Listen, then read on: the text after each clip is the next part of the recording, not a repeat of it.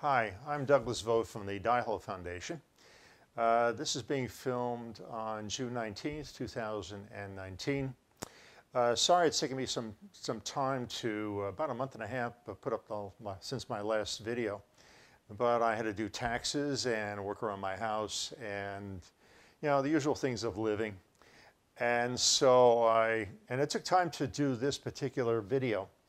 What we're going to cover here is in my volume 1, by the way, I made a pointer. People have been asking me, don't go in front of the screen, use the pointers. Okay, so it's going to be a little bit of both.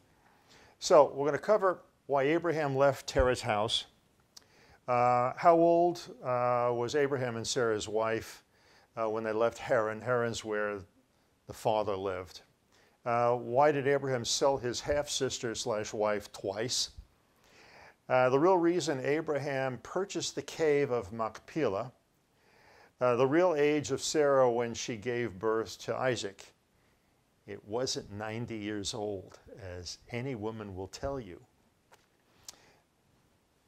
I'd like to say this first. For those who are atheists or agnostics, I want you to look at this as really a history of what happened to a late Bronze Age man and family when they discovered this technology of an extremely highly advanced previous civilization. This technology from a civilization tens of millions of years more advanced than us. These people were really different than us. And how it affected these late Bronze Age people, and for you, this doesn't become a religion until after Moses does the surface story of Exodus. So don't look at it as a religious thing. Look at it as a scientific application of what happens to late Bronze Age people or a primitive people when they come in contact with an extremely advanced technology. For those of you who are rabbis, ministers, priests, you're going to learn stuff that you were never taught in school or seminary, and it's because your teachers and their teachers' teachers didn't know this stuff. Much of it was lost a long, long time ago, not just at the close of the First Temple period, but some of this stuff was lost even the time of Solomon, and maybe even sooner. And I want you to look at it with an open mind. You probably already know, if you've seen the videos on the creation of the Hebrew alphabet, you know that I know things that no one else has ever discovered. No one has figured out the model and what the Hebrew alphabet was created from and what it really is, what the Torah actually is. That video is in video 2. You should see it if you haven't yet. Anyway, this video will cover some of the stuff in chapters 5, 6, and 7 in God's Day of Judgment. This is already a 12-year-old book, but I actually said things in this that I wouldn't have said later on. I actually revealed more than I really should have. This is obviously what I'm going to be talking about, this particular volume. There's about like 24, 25 of them still in Amazon. There's about 200 in the printer now, in the bindery rather, and they should be available probably the first week in, or second week in July, either from Vector or from Amazon. So anyway, this is video series 8. I think there'll only be one part to it, but we'll call it part 1 here now. You'll need to know, and you'll see examples of why, you need to know Moses and the 10 code systems in order to wind up decoding these things that Moses had encoded in the Torah. Also, you'll find out, you can discover that a priest or priests in the First Temple period changed the word breaks to come up with a different surface story. Why the Torah must be decoded. Moses had a very difficult time. He basically had 2 tablets with 304,805 symbols on it. He created the Hebrew language as we know it, which consisted of Chaldean words, Canaanite, and of course Egyptian words. Gave sound values to 20 of the letters, 2 of them, ayin and aleph, are basically floating vowels. But there was no vowels in it. There was no room to have vowels. There were only 22 letters. So what happened was, well, I'll go into it in a few minutes, but he had a very, very difficult time trying to do a surface story. So some of the stuff when you see here is going to be like almost like what you call pidgin English. For you English majors, you'll pull your hair out when you see how the sentence was actually put together, but you'll understand why. So forgive the poor guy, you know. Also, you'll have stories that are basically out of chronological order. It's because once he created the alphabet and the language, you know, you had a sequence of symbols. You couldn't change any. You couldn't add any letters. Couldn't take any away. So he was stuck. So you have parts of the story that are out of sync. Some related, but they show up earlier, and vice versa. It's just kind of weird. But you have to know what's going on. Hopefully this video is going to teach you something that you were never taught before. By the way, I'm not doing any preaching here. I'm not preaching any kind of a religion. This is really a history and a study. You look at it like a mystery novel. Let me see. Priests in the First Temple period deliberately made changes, and it was about, this is a painting of Abraham. We don't know what Abraham really looked like. There are no statues. They weren't like the Greeks that did marble statues of everybody that they liked. Okay, Abraham, father was Terah. And they first started out in the city of Ur. This is the Tigris and Euphrates Valley rivers come together. And this is where Ur is right here. And now it's Iraq. And this is where the home of the Chaldeans. So you can actually say he was a Chaldean. And the Chaldeans, well, if you took the ages of Terah literally, that's mentioned in the Torah, he would have been born about 1802 BCE. And Abraham was born when he was 70 years old, or 1732 BCE. Don't believe any of the numbers. You'll see what I mean in a second. The family first lived there, and then after his son, his second son, well, his younger one, he had 3 sons, Terah. Abraham. Whenever the Torah lists a list of names, the first one is always the oldest, second oldest, third. He dies, Haran, the younger one, dies, and then they move from Ur to what's now southern Turkey. So they'd be considered Chaldeans. Later on, though, they changed their names or identity to Arameans. The language they spoke was Aramaic. They shared the same Hebrew alphabet. So there's a reason why. It's because Aram, who was Nahor's, surviving the younger brother of Abraham's, I think it was grandson. So therefore, Abraham was related to Arameans through Nahor. And that's actually important to understand what happened during the fall of the kingdom of Israel, and then later the kingdom of Judah, 587. That's actually important. So they moved from Ur to Haran. Haran's obviously named after his youngest son. There wasn't anything there. Pretty good distance. And later, when Abraham leaves, he goes south, actually past Shechem into the Sinai.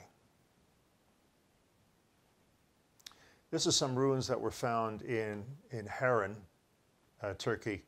Pretty interesting. It looks like pretty good foundation that they did here. I assume the building above was made out of stone, or if it was wood, it's all rotted away. Anyway, at the time Jacob, his uncle Laban is listed as an Aramean. That's in Genesis 28:5. I'll try to put all my references in square brackets. So Arameans were a subset of the Chaldeans. When the Bible lists the sons of anyone, obviously the The oldest is listed first to the youngest. The Chaldeans and Arameans combined to defeat the Assyrian Empire and form the Babylonian Empire.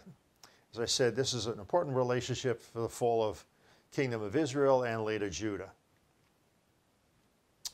Now, supposedly within the story, Terah lives to 205, and all these others here live this long. I mean, this long, which is crazy.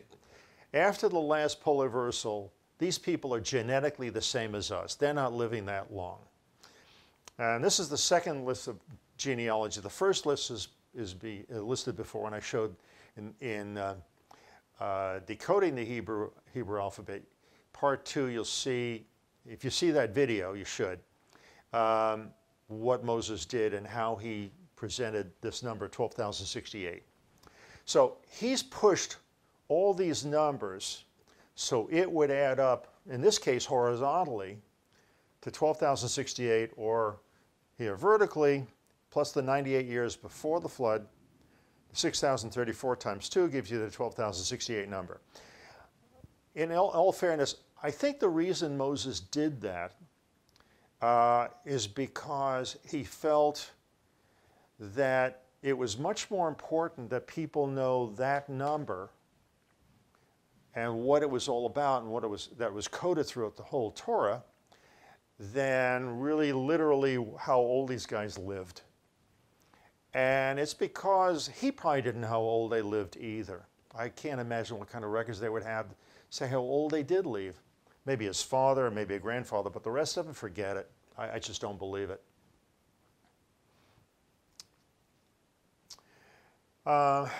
This is another example from Adam to Abraham's son, supposedly he's 100 years old, get that. 2046, which is the year for the next Gleisberg cycle, as I showed in video series 7. It's most likely when this polar reversal and cataclysm is going to happen. So basically the Torah, Moses has given us the exact date of when this event's going to happen. Now, the reason I'm showing this picture is this. This is important for later. From Afghanistan all the way, this was a mass wedding of 450 of these older guys. They look like well past their 20s, or in their 20s, or past their teens. They're marrying girls that are, this one was, I think, 8 or 9 years old, and this one may be 11. Now, in our society, we call these pedophiles. Here, it's called a wedding. It's reported this girl actually died of bleeding to death. You can guess why. That's actually important to understand. If they're doing it now, you can bet your sweet bippy they were doing it 3,500 years ago at the time of Abraham. And you'll understand why I'm saying that in a second. So anyway, Series 6, Part 2 is the video where I go through the numbers and stuff like that. Okay, why did Abraham leave his father's house? The Torah surface story only tells us that God told Abraham when he was 75 years old, there's a reference, to leave his father's house. And the Torah also tells us that Terah was alive at the time, because it says Terah lived to 205 years old. It means Terah was 145 years old when Abraham left Haran and went south. Sarah was, we find out later, was 10 years younger. So she was 65 years old. This is the surface story of the Torah. And there's the reference for it. Hittite fertility god is Telepanu. Moses mentions the same idol in Genesis 31:19 and 31:34, and it is spelled this way, Terapenu, which is basically pronounced the same. What was interesting, in Egyptian, they didn't use the letter L too much, so he substituted with an R, something like the Chinese. And they have a hard time saying L's. And the N and the M are interchangeable, or you could swap them in one of the codes, adjacent letter swaps you can do. So this is the same word that Moses is writing here. So we know it's this idol. Now this is important. This is, you're going to find it in a second, what Jacob gave Joseph, that all his brothers were jealous of and wanted to get rid of him.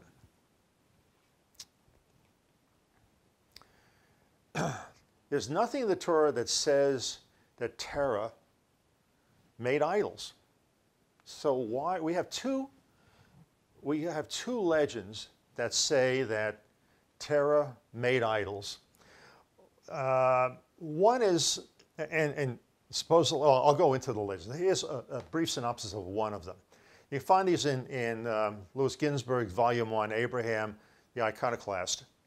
One is the king in the area has a party, comes home and finds, back to the palace, and he finds all his idols are destroyed and broken. He inquires, and dear old Abraham's name pops up, and he's obviously pissed off, and he's got to leave town fast. The other legend says basically Abraham, father was away, Abraham broke almost all of his father's idols except the big one, which he puts a hatchet in its hand and tells his father, well, I was going to give meat to the other ones, and the big idol got mad and destroyed all the other ones. And then the father gets pissed off and said, you're lying to me. These are just idols. They don't mean anything, inanimate objects. And then Abraham says, then why do you pray to them? So, and then he winds up leaving town. Okay, that's the surface story. So where did they get this side? Where did they get these two legends? Make no doubt about it. The guy who wrote this legend is the one who did what I'm going to show you next. And it has to do with Abraham's age. Okay, the first code that Moses gives us is the number 70 in the age of Terah when he has Abraham. This is why. It goes back to the code systems of the total of the chapter and verses that describe a coat of many colors or a long sleeve coat. The Hebrew word is this. I won't try butchering it. And the first, and it shows a slight variation in verse 23 and 33. So, first word means shirt or tunic. However, if you swap the nun for the mim, adjacent letter swap, so one of the code systems, you get the word katim, which means fine gold. The next word was a hard one for the translators. When you drop the yud and change the mim to a lamed, a next adjacent letter, you get the word pasel, which means a carved or cast idol. When you put two together is a cast golden idol. Now you know the gift that Jacob gave Joseph, the idol. It wasn't the long sleeve coat, it was the idol.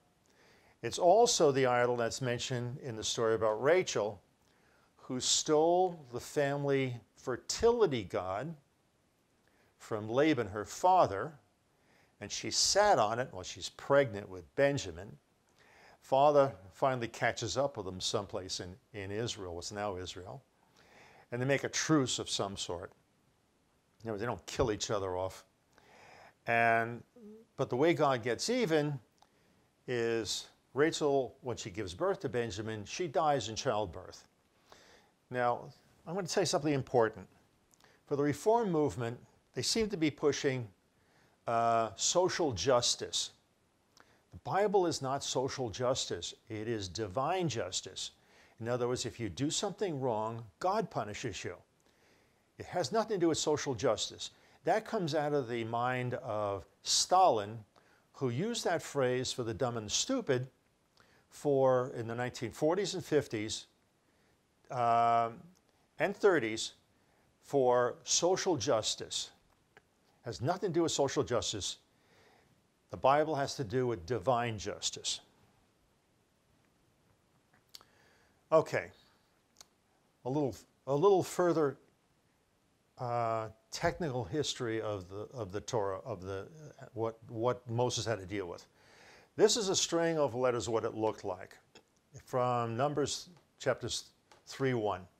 Just a string, no word breaks, no vowels, no nothing. That's what they had to do, and they had to go break this up. This string of code, the priests had to remember where the word breaks were and how to pronounce the sentence. Hence, they had to remember where the proper vowels went. By the way, they used to have singers that would memorize blocks of the Torah, because you can remember more with right brain than left brain. And they would sing it. They were taught to memorize the blocks and sing it, so they knew how to pronounce the words and where the word breaks were. We also assume that when, at the end in Deuteronomy, Moses says that he has a copy of the writings and put it next to the ark, we assume he's the one who put in the word breaks, and I'm sure he did. I'll go on further. The diacritical marks were created by the Masoretic scholars in Jerusalem and Babylon between the 6th and 10th century of the Common Era. They did not exist during the time of Moses, the Judges period, First and Second Temple periods. I guess they felt it was so necessary to make a copy of the Torah that actually you could pronounce or know where the word breaks were and how to pronounce the words. And you'll understand why in a second when I show you a page from the dictionary. They knew they had some bad copies, or they had bad problems with some of the letters, where the scribe screwed up, basically. Some of it, I'm sure, an honest screw up, but it changes the letters, and you're going to see which ones they changed. Anyway, these are the vowels. There's 14 of them. The line across means the bass line, and here they pronounce it A, E, I, O, and U. And this is the problem. This is the major part of the problem. Here's an example among many, Het, Bet, Resh. And we've got 6 different translations for different words for the same exact 3 letters, except for the diacritical marks.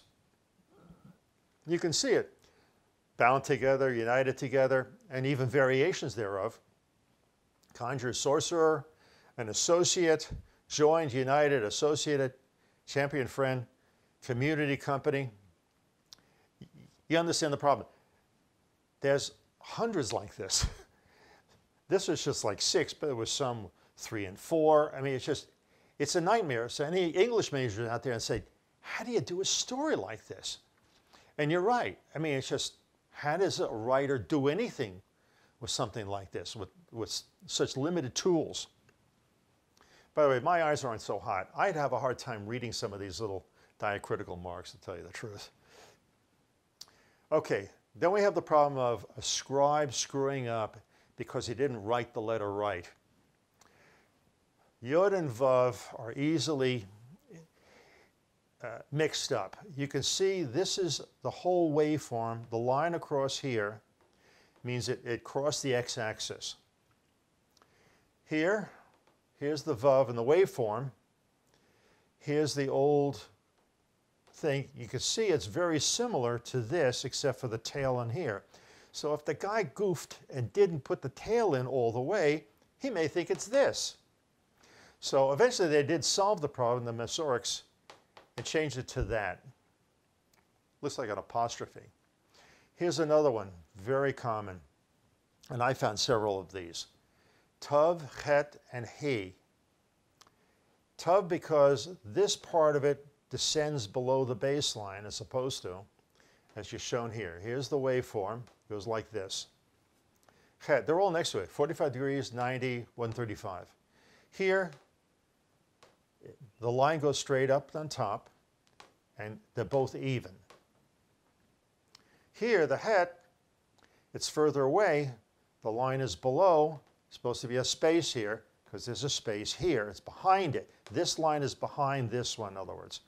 And here. You could see they had a real tough problem with all of them. So you got to be careful if you're trying to do the research and carry on my work and go beyond. Watch out for this problem. Okay, there's 5 places in Genesis that talk about Abraham's or Sarah's age. Only 5. This is the accepted translation. And Abraham was 75 years old when he departed, left Haran, didn't die. Here's the literal translation of the Hebrew words. And he is going, Abraham, as which he spoke to him, Yahweh, and he is going with him, Lot, and Abraham, son of 5 years and 70 year, into go forth of him from Haran. Talk about pidgin English. Genesis 16:16, and Abraham was 86 years old when Hagar bore Ishmael to Abraham. And Abraham, son of 80 year and 6 years, into birth of Hagar, Ishmael, for Abram. The original name was Abram. See? Next one. And when Abraham was 90 years old and 9, the Lord appeared to Abraham and said unto him, I am God Almighty, walk before me and be thou perfect. And he is becoming Abraham, son of 90 year and 9 years. And he is appearing, Yahweh, to Abraham. He is saying to him, I'm not going to go on further. 17:17, when Abraham fell upon his face and laughed and said in his heart, shall a child be born unto him that is 100 years old, and shall Sarah, that is 90 years old, that's how we know he's 10 years younger, he is fallen, Abraham, on face of him, and he is laughing, and he is saying, in heart of him, to son of 100 years, he shall be born, etc., etc. Last one. And Abraham was 90 years old and 9 when he was circumcised in the flesh of his foreskin. Again, son of 90 and 9 year old. Now notice, verse 1, he was 99 years old. Then the last one, he's 100 years old. And then again, at the end of 17, he's 99 years old, which is a small example of why things are out of sequence.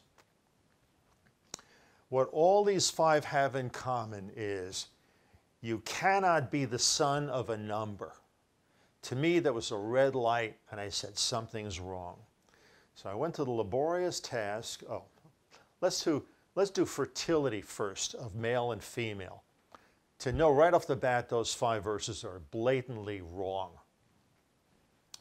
This is the fertility rate of females. I think it was of Denmark. 1947 is the blue, and 1957 is the red. They start off in puberty, hit a peak around the 30s, late 20s, 30s, and it drops off after menopause. It's 0. 60, 70, 80, 90, there's no more eggs. No more eggs, no more babies. Here's the average percent of eggs with normal DNA. Again, fine here, drops off. When this drops off, it means the other curve that shows miscarriages go up like this. After 50, kiss it off, there's none. Here's males. Everybody forgets about dear old Abraham. He had fertility of 1,000 males in 2002. Again, hits a peak around 20s, 30s, and drops off. 55 and older, forget it. By 70, 80, and 90, you don't have any viable sperm cells. Kiss it off. You're as sterile as the woman is. So, these people are genetically just like us. Can they be having a child when she's 90 years old and him fathering one? No. So now you understand what's wrong. You're going to understand what's wrong. Next part. Oh, there's more evidence. You'll enjoy this. This is when Terah gave Abraham his stepdaughter. He must have married a woman and had a daughter from somebody else. We assume it's that. Could be a daughter, half-daughter. Anyway, this is a cuneiform tablet that Terah would have given Abraham when he gave, her name was Sarai, to Abraham. This is actually a slave contract from this area. Here's an Assyrian marriage contract. So he must have had sex with her. We don't know how much time after. And he got this, that Terah made him a cuneiform tablet. They baked them. It was the clay, they put the cuneiform writing on it, and then they bake it and they have a clay tablet. So he had two. One, he owned her as a slave, and the other one, marriage contract. That's important to learn later. Okay. Here's further proof that the story, well, where they went and what happened in Egypt. Statements by Genesis 11:29 states that Sarah is his wife. The next verse tells him she was infertile. Genesis 12:6, the literal translation is, and he is passing Abraham in the land as far as place of Shechem. Doesn't mean he stayed there, it's just passing it. As far as Terebinth or oaks of Moriah, and the Canaanite then in the land. It is true. The southern Canaanite border was the Brook of Egypt, aka also known as Wadi el-Arish. That was the Brook of Egypt. It does not say they stayed in Shechem, only that they passed through it.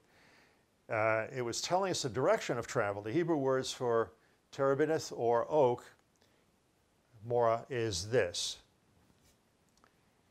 Alum Morah. The Ale, this is how it had to take the word. You have to take the words apart in order to figure out what Moses is really saying. Al in the direction of or to. Vav means and. Final nun in Hebrew small numbering is 7, which represents Mount Sinai because of the 7 scars on one side of its face. The new translation would be in the direction of Mount Sinai. Morah is spelled Morah, which means teaching, instruction, or teacher. The final translation would be in the direction of Mount Sinai for instruction or learning. That same verse and definitions were given by Moses a number of other times later. Abraham and his family stayed there for an indeterminate period of time. In other words, he went from Haran directly to Mount Sinai and where that cave was. At first, I thought that he didn't learn about the Gilgamesh and the legends of Tillman until when he went to Egypt. But I don't think so now. I think he actually knew about both legends, and he made a beeline there. He knew what he was going for. Genesis 12:10, and Abraham traveled to Egypt with his family. When they arrived in Egypt, Abram tells his wife to tell the Egyptians that she is his sister. And it came to pass, you're going to enjoy this, you really like this, and I'll tell you what's going on here. And it came to pass that when Abraham was come to Egypt, the Egyptians beheld the woman very lovely. And the princes also of Pharaoh, that means the Pharaoh's sons, saw her and commended her before Pharaoh, and the woman was taken into Pharaoh's house. And he dwelt well with Abram, well for her sake, and he had sheep and oxen and he-asses and manservants and maidservants and she-asses and camels.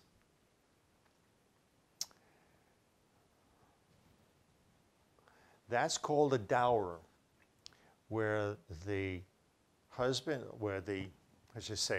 the father of the bride receives money from the groom or the father of the groom for the girl. He sold her for this, but he got more than just that. By verse 18, the Pharaoh discovered Sarah was also his wife and gave her back to Abram and had him leave Egypt immediately. We do not know how much time had passed in Egypt.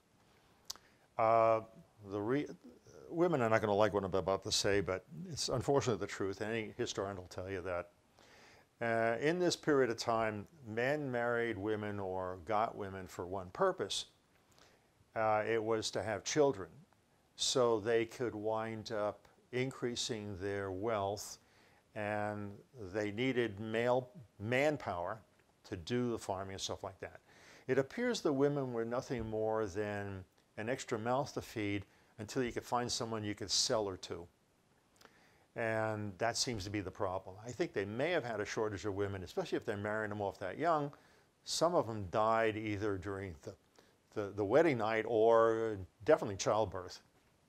So that's, I think, what happened.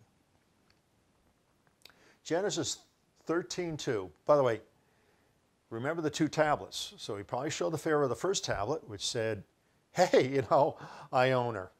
Give me money. And the second one somehow miraculously appears and shows it's his wife. And Abram was very rich in cattle, in silver, and in gold.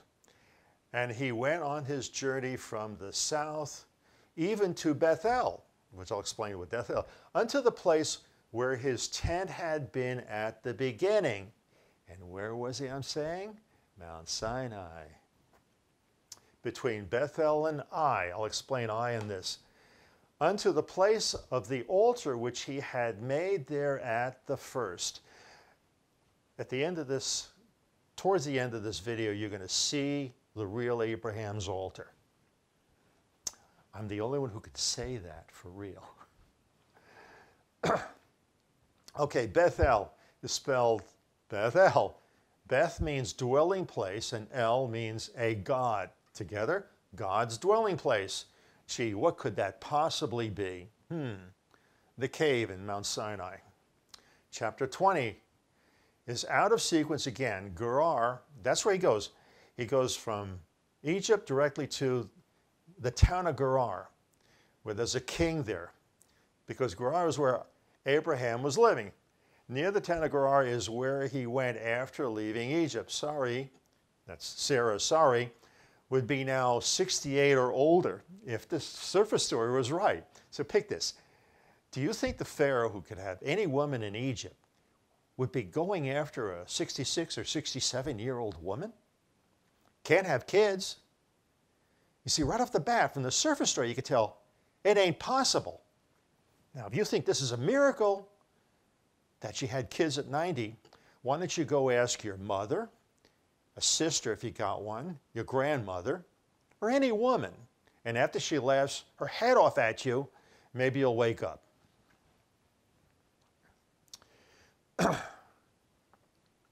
Genesis 22, and Abraham said of Sarah, his wife, she is my sister, and Abimelech, the king of Gerar, sent and took her. He sold her again. Later in verse 14, Abraham gets paid for the transaction.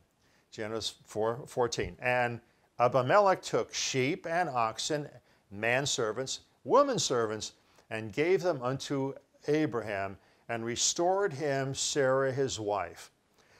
And then in verse 16, I have given thy brother 1,000 pieces of silver. I'm going to explain this whole thing. Moses is now telling you where Abraham got the 400 shekels of silver to pay for the hill from Ephron the Hittite. He's telling you right here. Sold his sister twice. Make no mistake, Sarai went along with this completely. Here's her choices. Living in a tent with her half-brother, with some concubines, maybe farm animals, or living in the palace of the Pharaoh or the castle of, or palace of Abimelech from the King of Gerar? What would be your choice if you're a woman? For the girls I've known, a no-brainer. You're out the door, I'm going. This is the solution to the problem. Some of you are going to be really surprised, especially the theologians and stuff like that. You're going to be really surprised and shocked. And this one took time to figure out what I'm about to show you. I'll try to do it in brief. This is running long. Genesis, the first one, where it says he's 70 and 5 years old when he departed. This is what the phrase looked like in Hebrew. What I did is I broke it differently to like this. So, first letter means build, form, or develop. This is the case where I think the het should have been a he, for the reason I explained earlier. The next word, mish, I can't pronounce it, means to touch or to feel. The next two words, vav, num, which translates to and fugitive. This mirrors the legend where he had to leave town because he was a fugitive. Heron because he had broken the king's idols, blah, blah, blah. Okay, the next three letters, shin, bet, ayin, means to be abundant or full, filled. The last is yod, mim, which means sea. If I attempted a translation, it would be Abraham put together all his possessions and went to the seacoast as a fugitive. That matches the legends. The guy who wrote the legend either had the original break of what the story should have been and changed it to cover it up. And you'll understand partially why. I'll tell you the three reasons why I think they covered it up. Next one. Hagar bore him a son. Abram was 86 years old. Here's the literal translation. I broke the line differently. This is how I broke it. You read it from right to left. And Abraham's only son was fat, sleep, and only an old pair of cotton after birth, dwelled with near sound of Abraham. Now, and Hagar bore Abram a son, and Abram called his son, which Hagar bore, Ishmael. Verse 6, in the original translation, the accepted one, it goes ahead and tells you the age of Abraham, which who cares? This makes more sense. The baby's born, he's telling you something about the baby. He's fat, he slept a lot, and he only had a pair of cotton wrappings, I guess, after birth, and he lived near Abraham within sound of Abraham. That makes more sense. And it fits the story, the paragraph.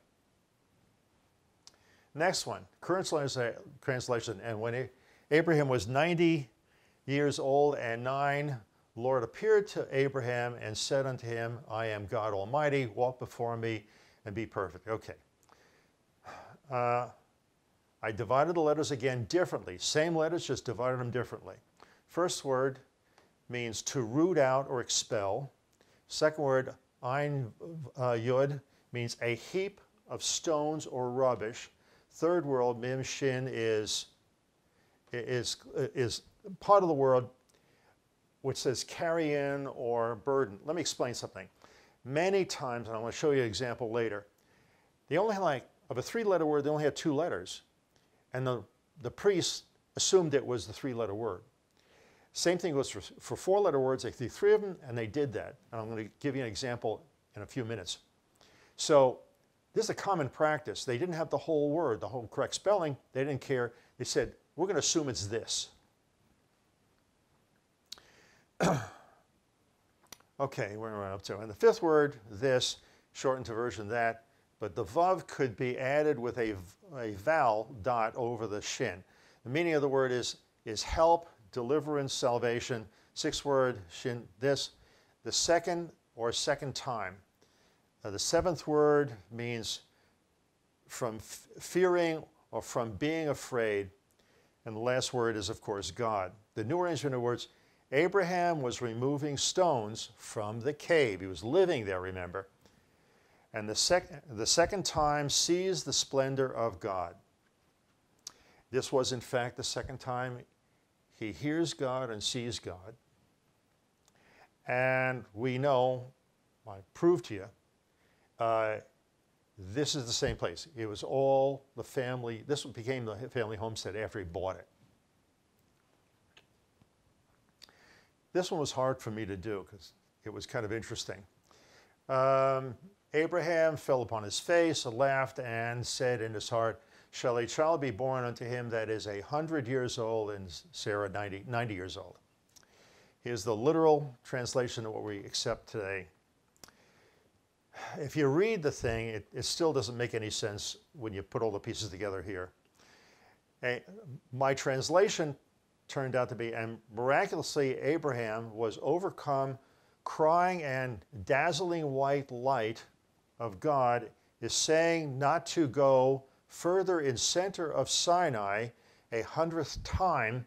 Also, he shall bring forth last night to fear the daughter of 9 year she shall birth. Now, this is maybe where Moses is telling us how old Sarah was when Abraham got her as his possession, as his property. A 9-year-old girl, just like that picture. So,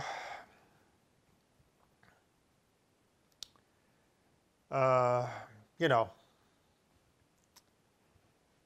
it's pretty interesting. If he's going for a 9-year-old, it's kind of interesting how that could, you know, why he would do something like that, but that seems to be par for the course.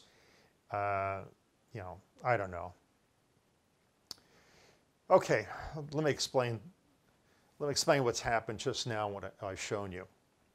One, I think Abraham, when he left Haran, he knew about the two mythologies, legends of Gilgamesh and also Tilman or Dilmun. Dilmun is in this area, by the way.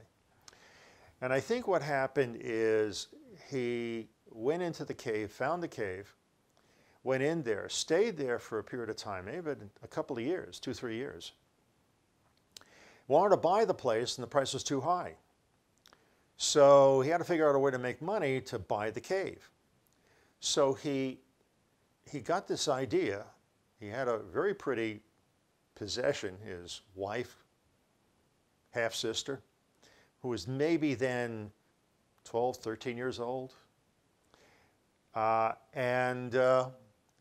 He took her down, went down to Egypt, and you saw what happened. The Pharaoh immediately grabbed her, paid him, and then after that, when he had enough money, and they may have been in Egypt for years, it said that he left with lots of gold and silver. It means he was there for a period of time. We don't know how much time, but maybe 3, 4, or even 5 years. Got enough money, and then it was revealed that it was his wife. Now, the Pharaoh must have known something was up. She wasn't getting pregnant at all. And he may have given her back to her sooner than that. We don't know. And so he made a beeline back to the hill and did the same scam to Abimelech, king of Gerar, and got the 1,000 pieces of silver, which he used to buy the cave and the land around it and the hill. He bought the whole thing. And that's it. Both of them went through it. Now I think the reason why he was tested by God to sacrifice his only son, God, I think, wanted to make sure that this guy wasn't still a schemer and actually changed his ways. And I think that's what happened. Okay. There's the western end of the real Abraham's altar. It's not in Jerusalem. That was Solomon's lie. This is what Moses built the sacrificial altar, which originally it looked like this. And on top of this was a big brass, a square brass sacrificial altar was put on top of it. And this thing was round. This thing was round. Had a step here, and the legs of the sacrificial rested here. This is what's left after 3,305 years. I think that's when it was when I took this picture in '97. So it's not going to look too good, and many of the stones were taken by the Bedouins to bury their dead. But this is what it looked like, and Abraham's altar was in there. I dug in this area. I did this late at night. The second expedition was 99 rather, and I arranged it at the full moon. Took one picture, that's it, from this side. And I found the same kind of construction that I found at Moses's first altar at the southwestern base of the hill. These are two big, huge stones. In other words, he didn't build this thing the day he was going to sacrifice Isaac. This is the altar he built when he first arrived there, as Moses tells us. Here's other pictures. This is the eastern side of it. This is put up by the Bedouins and stuff like that. They just made a pile of rocks there. This is the north side of it. And this is the top of Sinai. You can see it's fairly flat. So the tent of meeting, which was 201 feet by 100 feet, no problem fitting it in. It's not like that mountain in the southern part of the Sinai. You couldn't even you couldn't put a lean-to in there. It's so rocky on the top of that. No, this is big enough to put that size of a curtain around the thing. That's all it was. Here's the north side. This I did in '97, and I did a sample test for the soils and stuff like that, and this is what the thing looks like now. Proof Moses that this is Abraham's sacrificial altar on Mount Sinai. In Genesis chapter 13, 18, all these chapters, they all state that Abraham lived by the plains of Mamre, or the terebinths of Mamre. 13:18, when Abraham removed his tent and came and dwelt among the terebinths, oaks of Mamre, which is in Hebron, you'll see the translation of Trebin, and built there an altar unto the Lord. The word Mamre is spelled this way and is made up of two words. The first three letters translates to sorrow or bitterness. If you take the last letter, Aleph, to be the first, the number one in Hebrew, small numbering or large numbering, you get the meaning first sorrow or bitterness. This would be definitely the family burial cave, the surface story that he bought it to bury his wife. That would be the first sorrow. The Hebrew word for Baalini, which is translated either as terebinths or oaks, the B means in or at. The Aleph Lamed means a god or mighty one. And finally, Nun Yud means wailing or lament. The final meaning of this word is at God's wailing place. Has to be Mount Sinai or the cave. The last word, Hebron, is spelled this way. The word is made up of two smaller words and a final number. The word is Heber, which means to be united or to be bound or joined. And the final letter, Nun, is equal to 7 in small numbering, since the number 7 represents Mount Sinai. And the final meaning is bound to Mount Sinai or bound to the mountain. Contract with God and testing Abraham. I'm almost done, by the way. Chapter 22, which is where God tests Abraham's loyalty to only one God. Goes through it. I'm going to read it because it'll become self-evident. God did prove Abraham and said unto him, Abraham, and he shall, here am I. And he said, take now thy son, thine only son Isaac, whom thou lovest, and take thee into the land of Moriah, and offer him there for a burnt offering upon one of the mountains which I will tell thee of. And Abraham rose up early in the morning and saddled his ass and took 2 of his young men with him, and Isaac his son, and he cleaved the wood for the burnt offering, and rose up and went into the place of which God had told him. Then on the 3rd day, there's the other clue. This is the clue, and that's a clue. I actually say that the cleaved wood is the clue.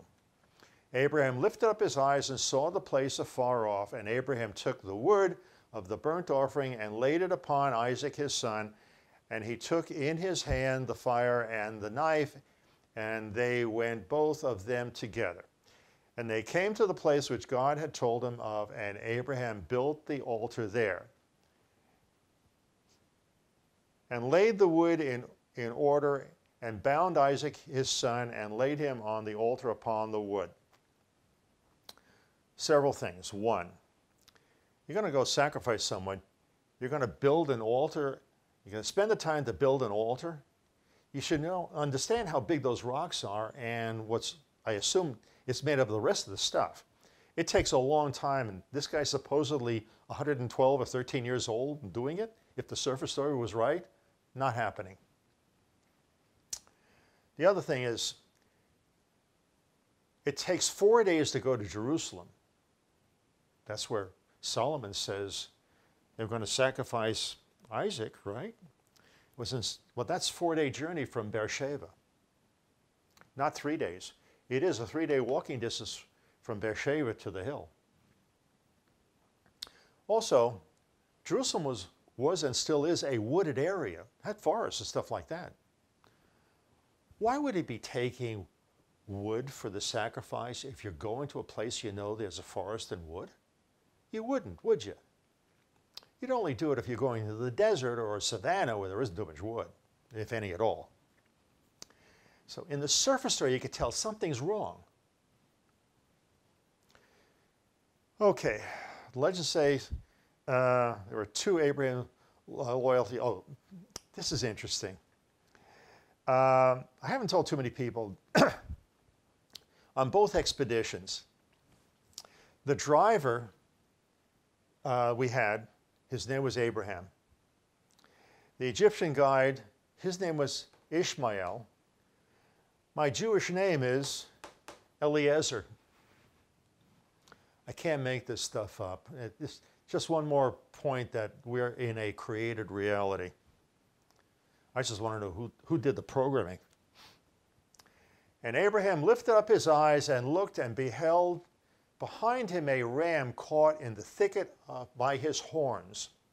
And Abraham called the name of that place Adonai Gerar, as it is said to this day, in the mount where the Lord is seen. Who's writing this stuff?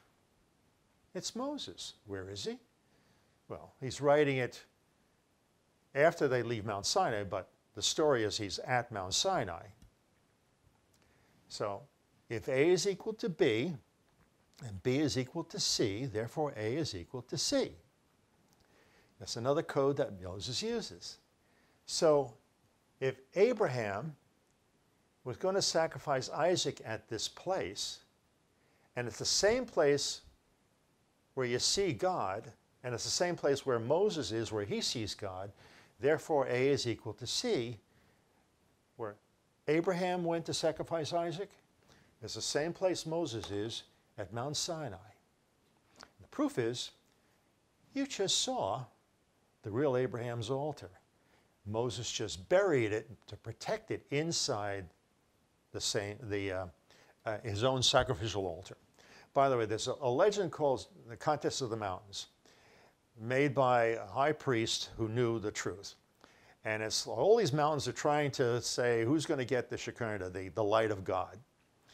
And finally, God gives it to this small, insignificant mountain or hill, because no foreign worship was ever, idol worship was ever there.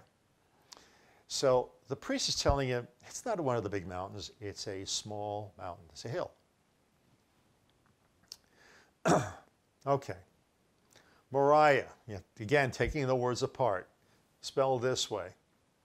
Moriah is made up of 2 words. The first one, Mora, which means teaching or instruction. The second Yod He is shortened for God, therefore instruction of God. Adonai Gerar is spelled this. Adonai, Yod He Vav He, I pronounce it Yehovah, Gerar. First word Yehovah is the full word for the name for God. And the second one is pronounced Erich, which means to be seen. The final translation would be where God is seen. So you could see, well, there's another word that's close to the second word also, that's pronounced about the same, almost spelled the same way, which means fear, terror, revenge, or awe. Could be the same idea of regarding God. You fear God. So what you learned is even the words that Moses used for proper names all go back to Mount Sinai or some feature of Mount Sinai or about God's instructions. This is the part I want to show you. And the first time that Vic and I were there at the mountain in 1997, Ishmael, myself, and Vic, we first explored the north side of the hill. And then we went back to camp, had lunch. And then Vic was too tired, so we went in the tent and kind of went to sleep. Ishmael and myself, we explored the backside, the south side of the hill.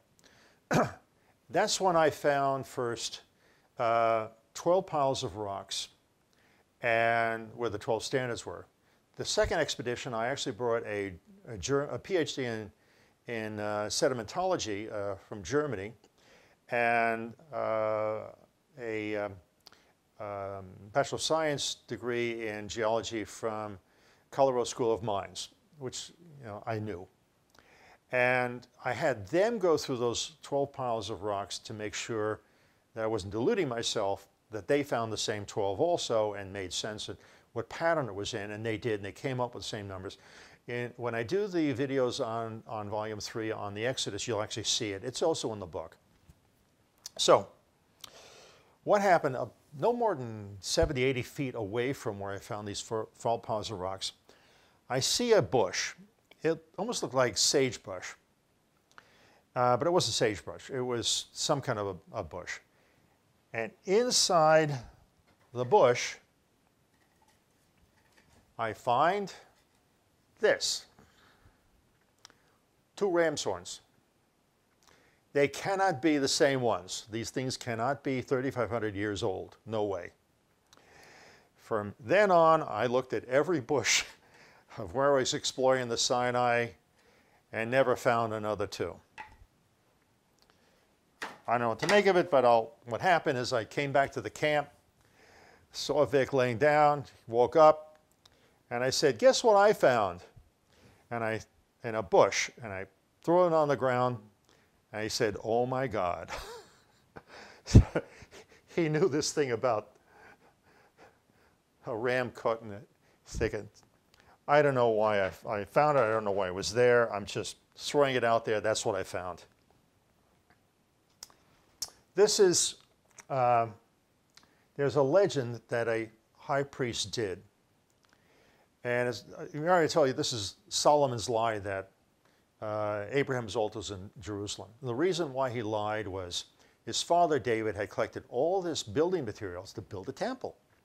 But then David, who was an Ephraimite, was given the priestly robes and sat in front of the ark, and God told him, no, someone in the far future is going to build it, not you. And Solomon decided he's the one in the far future, and he built it. But he needed a reason to build it, so he wound up making this lie. And the priests knew it was a lie. And in 2nd Chronicles, you ignore 1st Chronicles totally. It's not a Jewish book. It was written by the Romans. And in 2 Kings, it tells the story. First, David buys the thrashing floor of Ornan, and later it's told Orush. Well, why is 2 different names? Well, the priest is telling you there's something wrong with this story. And there is. And so they also created a legend. And the legend was created by Ahia. His real name. He was a scribe, but his real name, his priestly name is something else. And I'll go into that one in volume 4. But anyway, this is the legend. Solomon's 2 scribes, I can't pronounce his name, and Ahia deserve mention. He ordered the demons to carry them both to Luz, and the only spot on the earth in which an angel of death has no power. First clue, got to be maybe Mount Sinai or inside. In a jiffy, the demon had done his bidding, but the 2 secretaries expired at the very moment of reaching the gates of Luz. The fate destined for them was to die at the gates of Luz, and the angel of death had been at a loss how to get them there. The legend is much longer, but not that much longer. It's longer. The clues are Luz. I'm not going to tell you what the clue is, but the clue is Luz. And this legend was done by this priest, no question about it. And it's because the priest would rather die where he knew the real Abraham's altar was than this lie that Solomon had created. That's the reason why. It's the end. I hope you enjoyed it. You certainly learned more than you ever did in school. And I don't blame your teachers so much because they didn't really have a chance. Nobody knew this stuff. The ones who did died out, and like Baruch, the grandson of Jeremiah, and they weren't allowed to tell. They weren't going to give the clues of how to find this thing. And they remember, this is all to keep the real location of Mount Sinai a secret and what was in it. That's the whole purpose of this thing. I hope you got something out of it. The whole foundation is believe it or not, a science foundation, but we kind of morphed into this also because it's what happens to a primitive people when they meet up with such technology and how it changed their lives forever. Anyway, enjoy it. The next video will be on Joseph, and that's probably, to me, the most interesting story in the Torah. I think 25 or 30% of the Torah is about, directly or indirectly, about Joseph, and it's fascinating. It's why 11 of the 12 tribes became slaves. You'll love it.